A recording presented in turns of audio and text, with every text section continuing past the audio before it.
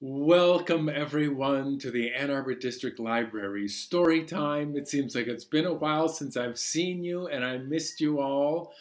My name is Christopher and we've got some great stories today. But first, you know how I like to begin with a little song called Clap Everybody and Say Hello. It goes like this. Clap everybody and say hello, say hello, say hello. Clap everybody and say hello. Welcome to story time. Well, if you could clap while I try to play banjo, it would help me out a lot. Let's try it with an instrument here. Clap everybody and say hello, say hello, say hello. Clap everybody and say hello. Welcome to story time. Were you clapping? All right. Now, you know, I like to say hello in lots of languages around the world. Let's try Hawaiian. Aloha. Clap everybody and say aloha, say aloha, say aloha. Clap everybody and say aloha. Welcome to story time.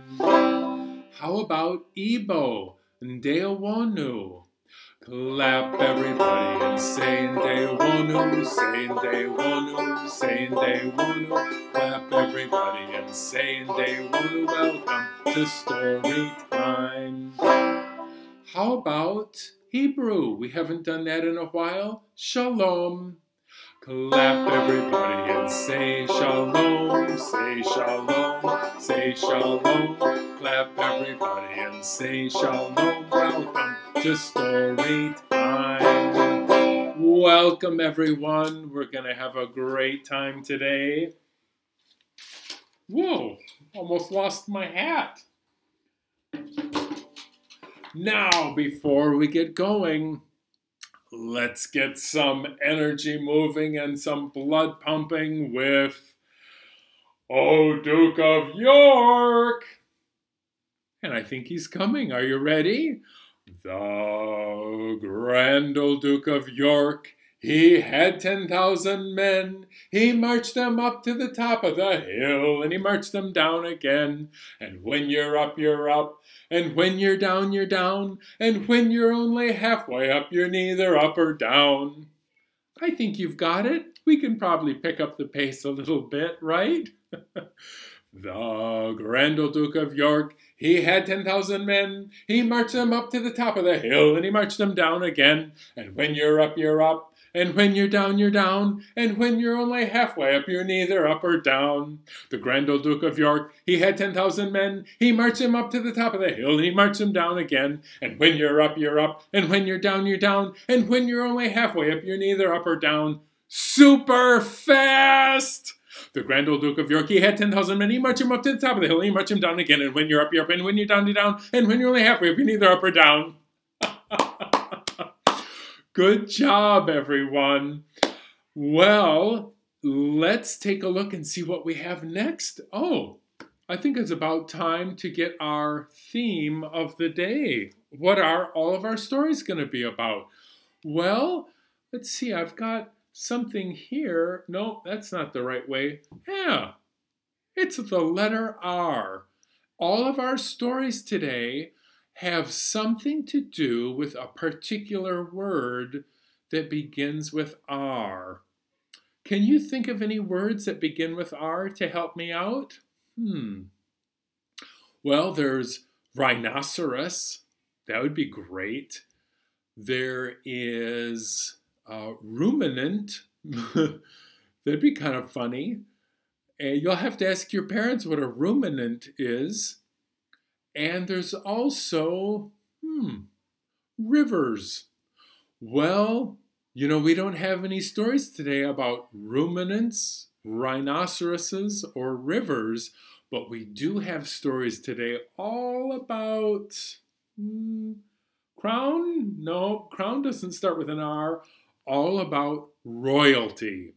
That means kings and queens, princes and princesses, and I think even a duke might be considered minor royalty. So we've got our theme already up and running.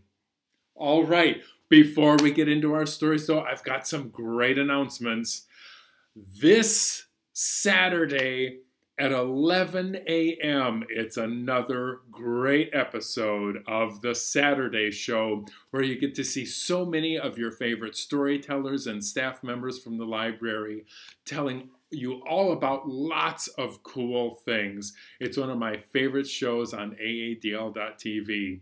And then on Monday, every Monday, it's baby time for our youngest patrons, age 0 to 2, and their parents. We can invite them as well. It's a great time for our littlest kids who enjoy songs and stories. And now, on with the show!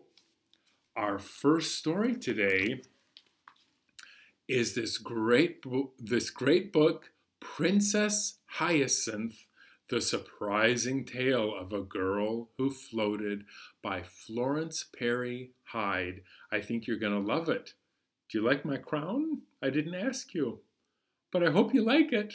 All right, here we go. Princess Hyacinth had a problem. It was a most unusual problem, and not something that you could see by just looking at her. She'd had this problem her whole life. The problem was she floated. If you didn't grab a hold of her, she would go up and up and up higher into the air. So the king and queen devised an ingenious strategy. They weighted all of her clothes down with so many jewels and diamonds and sparkling things that she was weighted down so heavy. Even her crown was made extra heavy, attached with a rhinestone strap to keep it on her. Every day, she would look out her window at all the children playing in the yard and swimming, and she would be there with her heavy, heavy crown.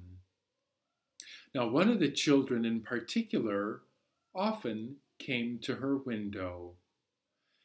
It was a little red-haired boy, curiously named Boy. And he would come by and say hello, and maybe come by again and say hello another day.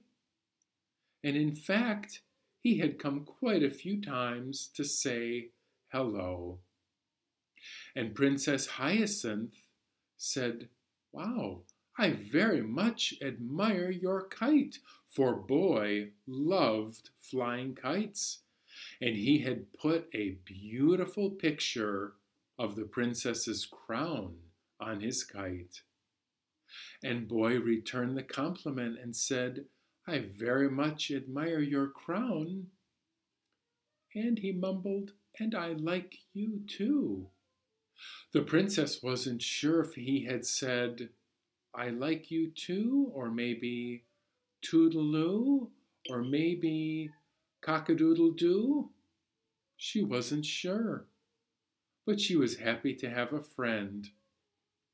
That day, all the children had finished playing and gone home, and the princess decided she wanted to go out as well. So she walked to the park. Really, it was more like she dragged herself to the park. She felt so weighted down by her heavy, heavy crown. Who do you think she ran into but the balloon seller? And she looked up at the balloons and thought, "I want to float as well." So she got an extra string from the balloon seller. She tied it around her wrist, and she took off her crown and her weighted dress, and floated up into the air, still tethered by the string that the balloon seller was holding. She loved being up there. The view was beautiful. Uh-oh.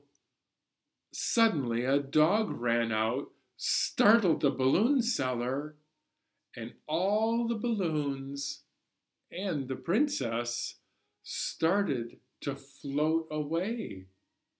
Now the princess wasn't startled or scared. She just loved looking at the view, but she was floating rather high into the sky. The balloon seller immediately went to the castle to alert the king and queen what had happened. And the king looked out with his binoculars to see his daughter floating into the air, while Princess Hyacinth was floating around. And suddenly, what appeared in the middle of the air? Her crown. She reached out to grab it and realized it was the crown on Boy's kite. She started to get all tangled up in the kite string. And suddenly, she felt that she was going back down to the ground. Because when Boy felt something tugging on the kite, he decided to reel it in. And in that way, Princess Hyacinth got back down to the ground. Well, from that day on, every morning, the princess knew what she wanted to do because she had never had so much fun. She would float off into the sky, and whenever she wanted to come back down, she would grab onto the kite, and Boy would reel her in. And they passed many beautiful summer days that way. The end. Thank you for listening. I hope you like that unusual story of Princess Hyacinth who floated in the air. Well, I think it's about time to call one of our friends, don't you? Let's see. Who could that be? I feel like we haven't seen Ralph in a while. Is that right? Oh, Ralph! Oh, there he is. Hey, Ralph, how you doing? Okay. Listen, Ralph, are you ready for some swimming, dancing, jumping, strolling, playing? Lots of things we could do. Yeah. All right, well, let's get started. Oh, fly any way you want to, fly any way you please. Fly any way you want to, but stop when I say freeze. That was kind of an uneventful thing to do, wasn't it? Flying? Yeah. Let's try something traditional. Oh, dance any way you want to, dance any way you please. Dance any way you want to, but stop when I say freeze. That was more fun. How about we try some swimming? We haven't done any swimming in a while, have we? All right. Oh, swim any way you want to. Swim any way you please. Swim any way you want to, but stop when I say freeze. Did you stop? Oh, hop any way you want to, hop any way you please. Hop any way you want to, but stop when I say freeze. Oh, Ralph, are you getting a little bit tired? Yeah. You've got quite a gravelly voice. Did you know that? Yeah. Okay, Ralph. Listen, I think it's time for a little sleeping for me, nibbling for you, Ralph. Sleeping? Maybe we could both sleep today, okay? All right.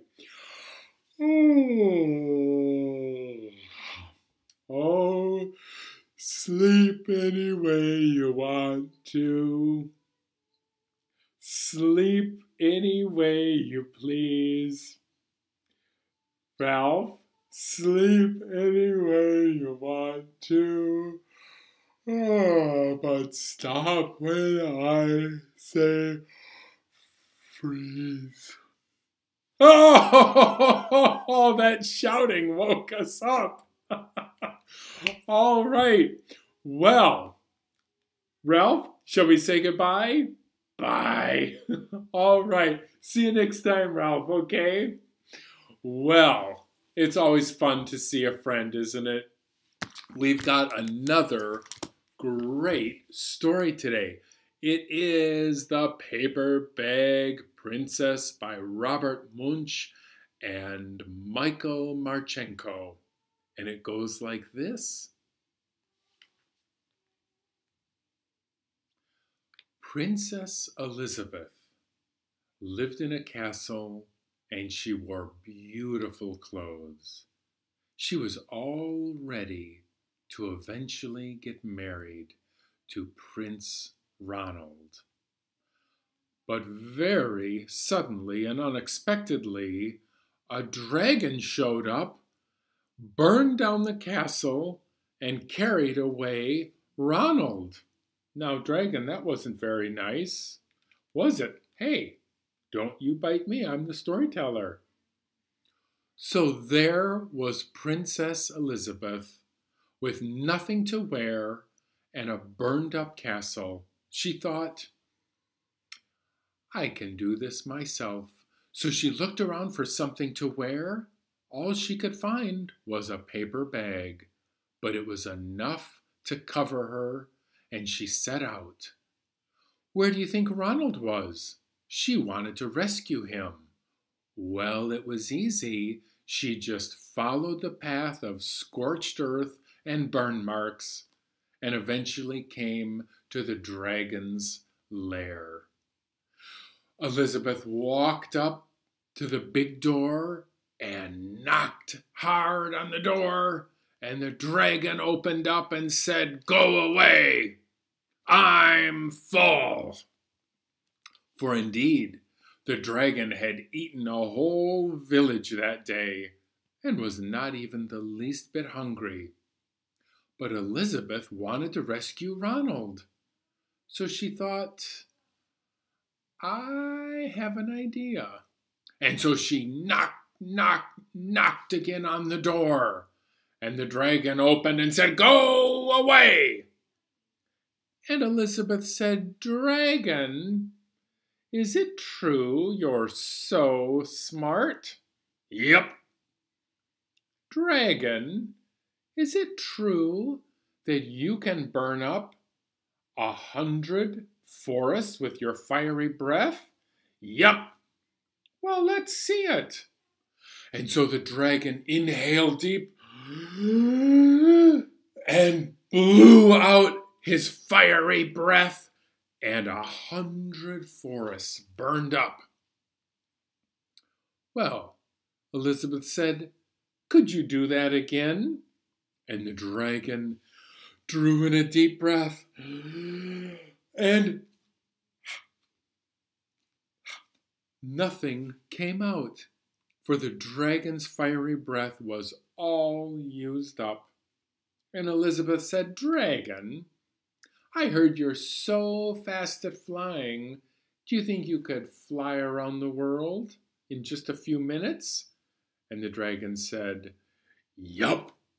And indeed the dragon took off and ran and ran and ran and came back huffing and puffing, so exhausted. And Elizabeth said, Could you do that again? And the dragon said, Yup, and took off running and came back more exhausted than ever. I did it. And the dragon keeled over, dead asleep. Elizabeth said, "Oh, dragon." No response. Elizabeth said it louder. "Oh, dragon." Still no response. So Elizabeth got right up to the dragon and said, "Oh, dragon!" And the dragon was surely asleep. So Elizabeth ran into the cave to rescue Ronald finally. She took one look at Ronald and said, "Ronald, let's go." And Ronald said, Elizabeth, you're wearing a paper bag. You smell of soot and ashes. Why don't you come back when you are dressed more properly like a real princess?" Well, Elizabeth did not expect to hear that. She said, "Ronald, your hair is nice. You smell like beautiful cologne, but you are a bum, and I'm not going to marry you." And she didn't. The end. Thank you all for listening. I love that story so much. Now I think it might be time for the good doctor. Oh, Dr. Knickerbocker! And here he comes. Dr. Knickerbocker, Knickerbocker number 9. I just got back and I'm feeling fine. Now I've got the rhythm of the head tap tap. You've got the rhythm of the head tap tap. I've got the rhythm of the nose honk honk. You've got the rhythm of the nose honk honk. I've got the rhythm of the shoulders do wop. You've got the rhythm of the shoulders do wop. I've got the rhythm of the elbows bonk bonk. You've got the rhythm of the elbows bonk bonk. Tap tap, honk honk, do wop, bonk bonk.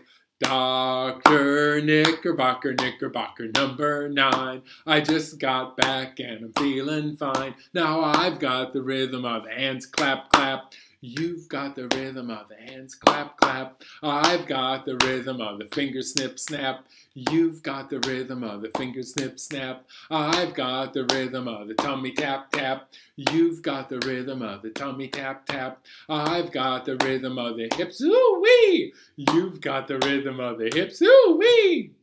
Clap clap, snip snap, tap tap, ooh wee. Dr. Knickerbocker, Knickerbocker number 9. A 1, a 2, a 3, 4, 5, a 6, a 7, a 8, and 9. I say a 1, a 2, a 3, 4, 5, a 6, a 7, a 8, and 9. Good job, everyone. I don't know if we'll ever make it to 10 for that bonus clap. Who could say? Well, we've got one more wonderful story that I want to read to you today.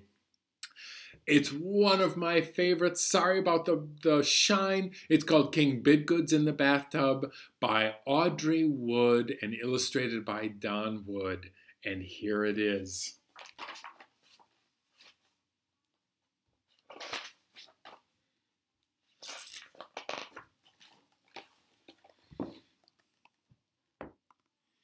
"Help, help," cried the page when the sun came up. "King Bidgood's in the bathtub and he won't get out. Oh, who knows what to do?"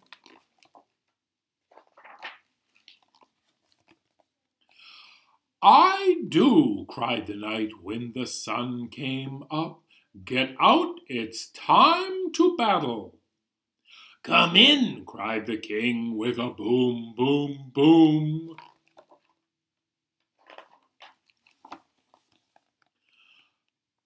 Today we battle in the tub.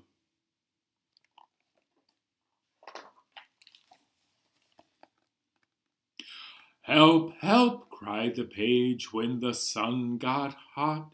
"King Bidgood's in the bathtub and he won't get out. Oh, who knows what to do?"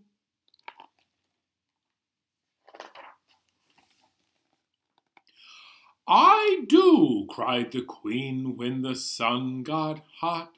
"Get out, it's time to lunch." "Come in," cried the king with a yum, yum, yum. Today we lunch in the tub.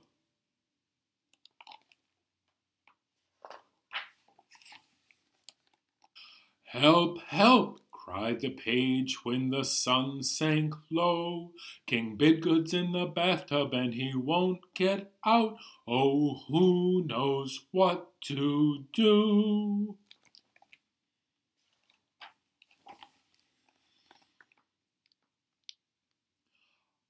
"I do," cried the Duke when the sun sank low. "Get out, it's time to fish."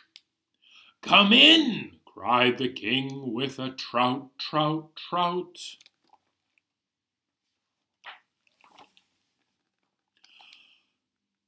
Today we fish in the tub.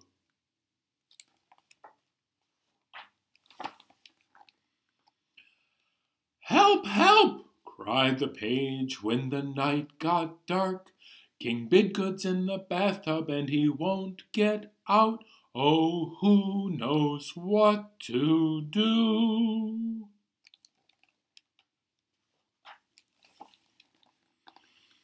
"We do," cried the court when the night got dark.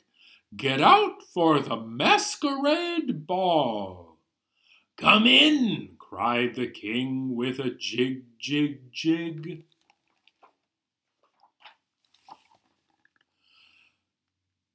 Tonight we dance in the tub.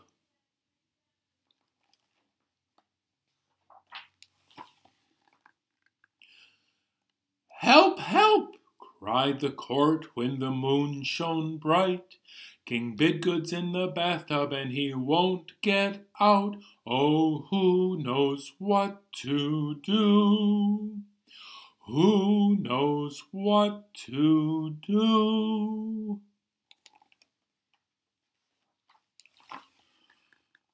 "I do," said the page when the moon shone bright, and then he pulled the plug. Glub, glub, glub. One of my favorites. All right, it's just about time for the pirate song. Are you ready? Okay. I should have a pirate hat instead of a crown, but that's all right. When I was one, I sucked my thumb on the day I went to sea. I jumped aboard a pirate ship, and the captain said to me, "Oh, you'll go this way, that way, forwards, backwards, over the deep blue sea." When I was 2, I tied my shoe on the day I went to sea. I jumped aboard a pirate ship, and the captain said to me, "Oh, you'll go this way, that way, forwards, backwards, over the deep blue sea." When I was 3, I tapped my knee on the day I went to sea. I jumped aboard a pirate ship, and the captain said to me, "Oh, you'll go this way, that way, forwards, backwards, over the deep blue sea." All right. Maybe I should make a pirate hat for next time. We'll see. All right, it's time to say goodbye. And you know how we say goodbye? It's with our friend, the Lumberjack. And let's see if we can get arranged here. There was a girl from France who didn't know how to dance. The only thing that she could do was knees up, Mother Brown. Oh, knees up, Mother Brown. Knees up, Mother Brown. Knees up, never let the breeze up. Knees up, Mother Brown, and sit back down. There was a princess with common sense who knew all about self-reliance. The only other thing that she could do was knees up, Mother Brown. Oh, knees up, Mother Brown. Knees up, Mother Brown. Knees up, never let the breeze up. Knees up, Mother Brown, and sit back down. The king would not get out, even when the page started to shout. The only thing that he could do was knees up, Mother Brown. Oh, knees up, Mother Brown. Knees up, Mother Brown. Knees up, never let the breeze up. Knees up, Mother Brown, and sit back down.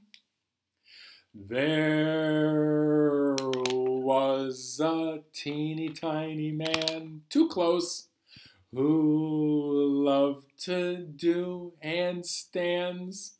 You think he can do it today? Oh, he fell right off my rod. Okay. The only other thing that he could do was knees up, Mother Brown. Oh, knees up, Mother Brown. Knees up, Mother Brown. Knees up, never let the breeze up. Knees up, Mother Brown. Super fast. Knees up, Mother Brown. Knees up, Mother Brown. Knees up, never let the breeze up. Knees up, Mother Brown. Wiggle, wiggle fingers right up to the sky. Wiggle, wiggle fingers and wave them all goodbye. I'll see you next time. Bye.